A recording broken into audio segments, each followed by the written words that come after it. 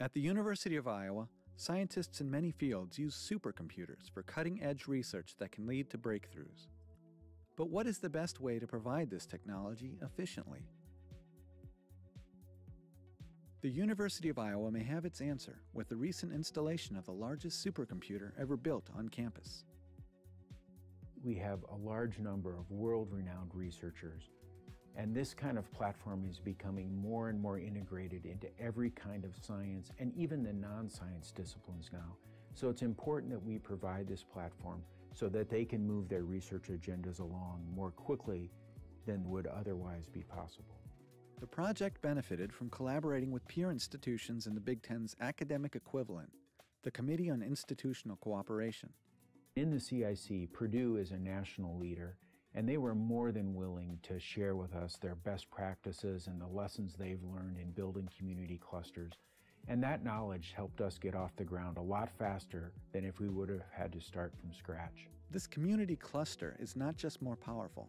Because it is shared, it will be utilized more, making it a more efficient computing resource. Helium is also energy efficient, an important consideration in Iowa's ongoing sustainability efforts. Instead of having a lot of clusters that are scattered across the campus and are often housed in places that don't have efficient electrical power and cooling needed, we can bring them together in one location in a place that does have an efficient delivery of power and efficient cooling. So the overall energy use is much lower. The research made possible by Helium addresses urgent scientific questions. Computational units have begun to fail. The work that we do in our imaging lab directly impacts the research going on in the psychiatry department by allowing us to better understand how the neurology and the psychiatry go together to manifest itself in disease states. In vivo neuroimaging is a very impressive technology. It allows us to get a three-dimensional or four-dimensional picture of the human brain in a non-invasive way. Those pictures, though, are huge. The amount of data that we collect on a single study is tremendous. A single computer would plug away at it for 7 or 8 years. We can't wait that long.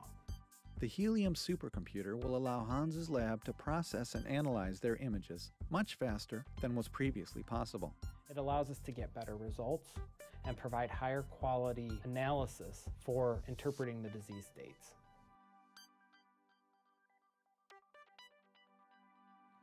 At the College of Engineering, Professor H.S. Uday Kumar uses computational fluid dynamics to model complex physical processes inside the human body. So for example, if you think about the formation of a blood clot in your body and which results in strokes, how can we understand clot formation? How can we predict it? Let's say we implant a device in a human being, for example, a heart valve, that very often leads to the formation of clots. If you want to predict how a particular heart valve will form a clot, we have to be able to describe not only the blood flow through that heart valve, we have to be able to describe what happens to a single cell as it's flowing through the blood, which means that we have to model that single cell in great detail. With Helium, scientists like Uday will be able to refine their computational models more quickly.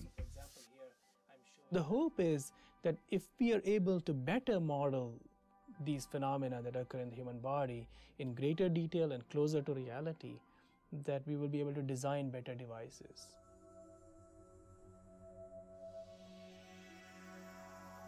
Another project that will use the Helium cluster also combines expertise from engineering and the health sciences. Qinglong Lin from the College of Engineering and Eric Hoffman of the College of Medicine are collaborating on a digital lung model to improve understanding of human lung function. It's a very complicated system of branching tree structures, both the airway tree, the arterial tree, and the venous tree, and those have to interact and neural control of them have to interact appropriately. Because their lung model is so detailed, it's computationally challenging to simulate in 3 or 4 dimensions. First is construction of geometry and mesh. because it's multi-scale from trachea down to 23 or 28 generations of airway. And then we have to partition the whole geometry into several CPU cores. Then it's high-performance computation. Once we have a result, we have to do post-processing and look at the physics. So there are three different challenges. With the Helium supercomputer, Qinglong can now run calculations in hours that previously would have taken weeks or months and accelerate the progress of their research. All of these tools, the predictive tools of Qinglong, our quantitative physiologic tools that we're developing, are helping us better understand underlying disease with the hopes of finding some treatments.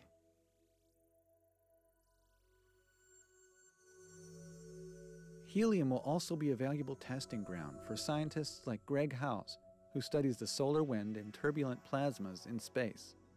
Greg's complex simulations require the most powerful supercomputers available, and Helium allows him to develop and refine his work in advance.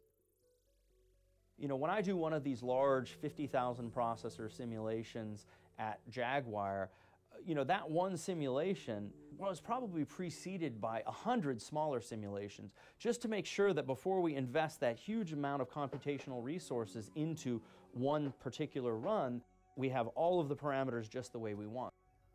While Helium was built primarily for research, it will also serve as an educational tool. Computers these days are now so powerful that there are really only a handful of people in the world that can effectively use some of the largest supercomputers in the world. So I think the Helium resource will play an outstanding role here at the University of Iowa in educating our graduate students and researchers in parallel computing. For a PhD student learning medical imaging, 90% of what you do has to be failure, or you're not pushing the envelope hard enough. So you need those failures to occur quickly. Having the Helium resource available to them allows them to learn more, they can produce more, and they can advance our field faster.